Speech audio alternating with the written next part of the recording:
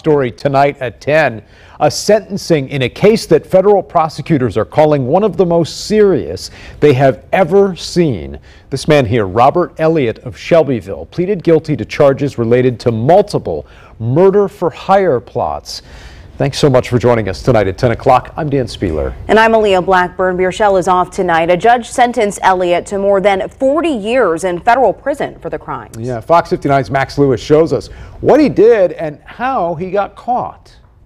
This case started back in 2017 when 24-year-old Robert Elliott began a relationship with a 16-year-old girl. He was arrested after battering her, and his most heinous crimes began when he was picked up for violating a no-contact order. His bond was revoked and he was thrown into the Shelby County Jail. It was there he used a jail phone to instruct his mom to hire a member of the Hells Angels motorcycle gang and pay them $500 to kill the 16-year-old girl's mother, who was a witness in the case against him. To attack a witness to a crime, to attack victims to a crime, and to try to have them killed while you're in jail for these offenses is just some of the worst criminal conduct that one can imagine. But U.S. Attorney Zach Myers says his efforts didn't stop there. Elliott offered 3 Shelby County inmates $5,000 to kill the 16-year-old victim, her mother, and another witness.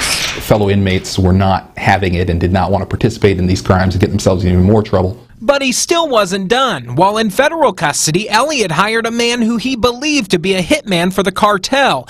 In a letter, Elliott wrote to him, quote, "I have 2 people that I need you to find and take care of." He offered a motorcycle, guns, and ammunition as payment, but what he didn't know was that the hitman was an undercover agent. Soon after, the FBI raided the home of Elliott's grandfather in Shelby County. And lo and behold, what do they find? The motorcycle, weapons, and ammunition intended to be traded for the lives of these witnesses. Elliott eventually pled guilty to 2 counts of murder for hire, 2 counts of witness tampering, and 1 count of being a felon in possession of a firearm. Attorney Myers says his days of mob boss behavior behind bars are over. I think he's going to find that the Federal Bureau of Prisons is going to adequately secure everybody from his attempts to, further harm the community. Judge Tanya Walton Pratt ordered Elliott to serve 5 years probation following his prison term. He was also ordered to pay $5,000 each in restitution to his victim and her mother, who he tried to have killed.